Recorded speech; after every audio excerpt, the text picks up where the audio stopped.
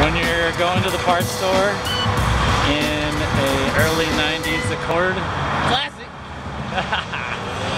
And the timing belt breaks. And I drive like that.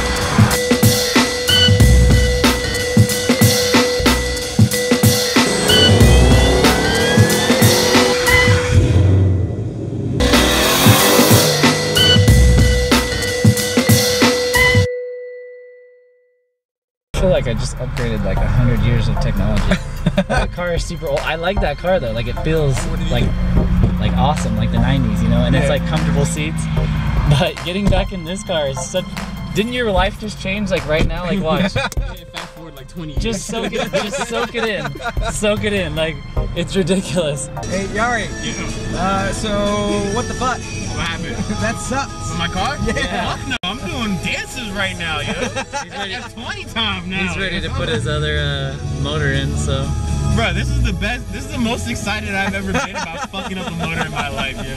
Like I don't think I've ever. At least this time you were prepared. Yes. How many other times can you say Never. you've blown up a car where Never. you were like super prepared for it? Not ever.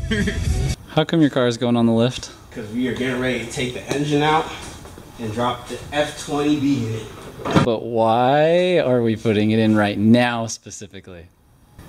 We snap the timing chain. Oh!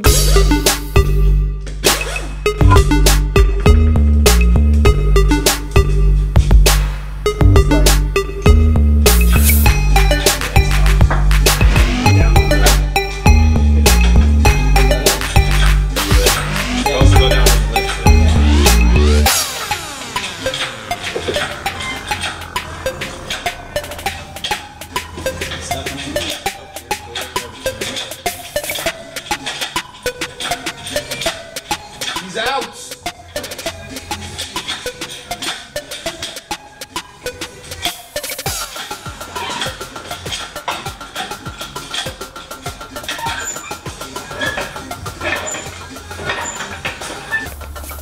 So, let's see what happened the other day when we were driving.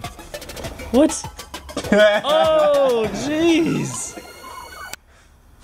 What? Did somebody eat your timing belt? I know you like these shades though. Anyway, I'm gonna pull this front bumper off, get some of the radiator support stuff and the power steering out the way, then we're gonna push it outside and we're gonna go ahead and power wash it. That way we'll be ready to weld in some holes, shape the bay, move wiring for tucking purposes, and just go from there.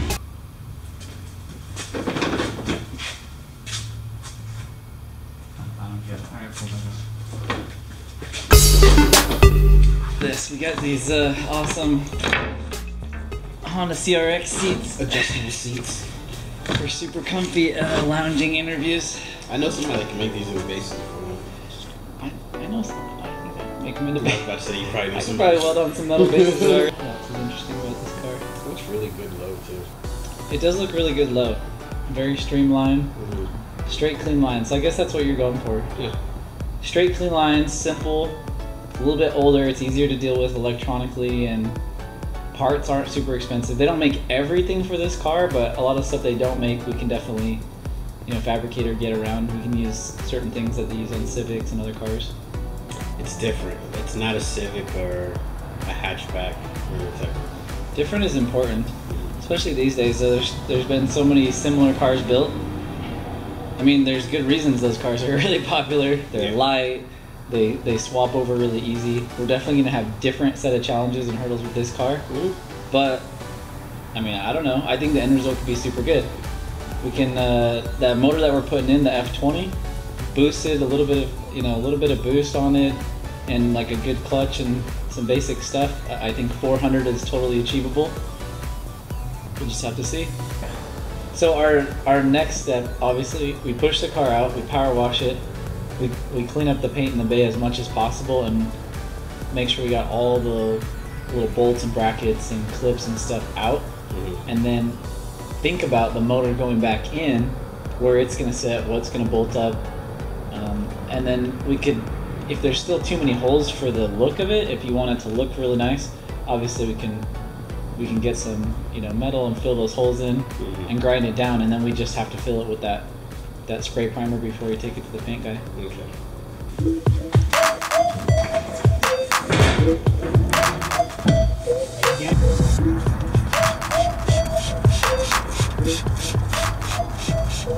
Hey Ari, what are you doing?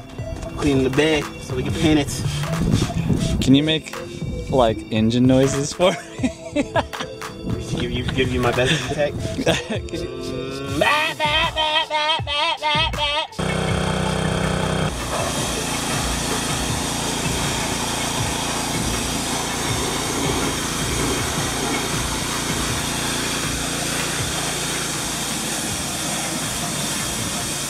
Do you remember that Porsche we did those exhaust tips on?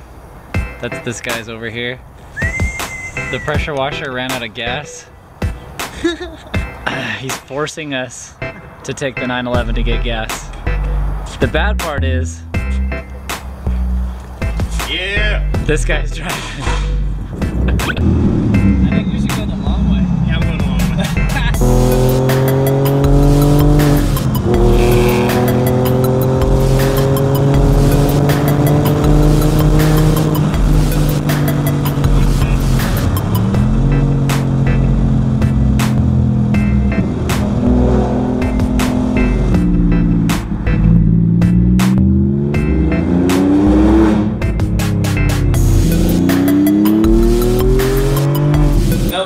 We tried really hard all week to get this done. We did get it cleaned up. We still got to take out a bunch of the stuff that's in here. The wiring's got to go. The paint guy just came and looked at it, so we have a good plan of what we're going to fill and mask off. And we'll introduce you to him next week. I'm trying to think of what else we need to do. Basically, we're trying to get the bay to look really, really good. You know, one time, do it right.